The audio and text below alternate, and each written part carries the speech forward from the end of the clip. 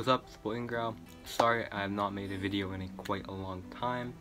I've just been on a little bit of a streak of L's, but I do have a few pickups to show you in this video.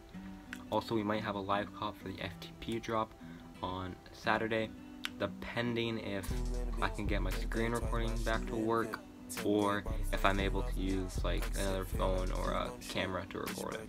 We're not gonna say why I have a beanie on, we just do, and that's all. So, let's get into the package. So it's the review of the Jordan 1 Royal Toe, also with a slight comparison to the 2017 Jordan 1 Royals and the 2019, or just like the only time they released is the Jordan 1 Gym Red. It has very similar color blocking on these, and a very similar color blocking to two other shoes, which I'll throw them up on screen. Then a release, I believe either this or next year. So let's get into the packaging. Jordan 1 Royal Toe in a size 10.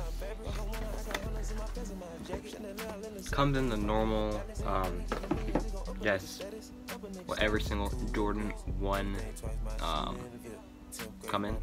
So Jordan 1 High, that is.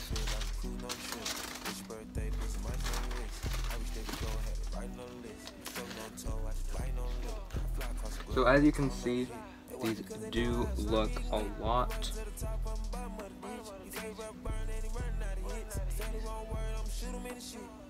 like these, and then there is like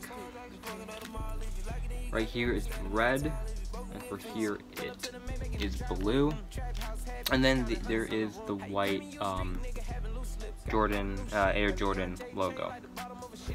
But I think I do like the normal black one a bit more, in my opinion, but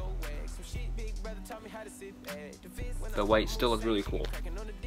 It has black all over shoe, and on the toe box it is the same beautiful blue, and on the soles it is red, while here it is black. So extremely similar color blocking. And like the shoes that I showed you before, it does come with black and also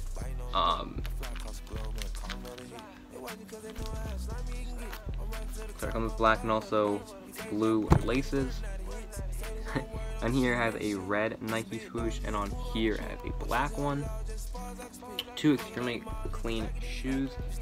These I predict will go up a lot in price in the next several months. So it's a pretty good hold if you have these now, and also a super clean shoe. Unfortunately, probably quarantine will last the rest of the summer or most of it, but it is a super nice summer / springtime shoe. And also it's because it has a white and black and more almost, I guess not really dark colors, but simple and minimalist colors, these will also be able to be worn all year long.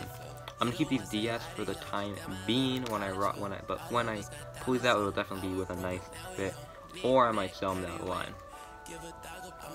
Also, I had Jordan 1s have these new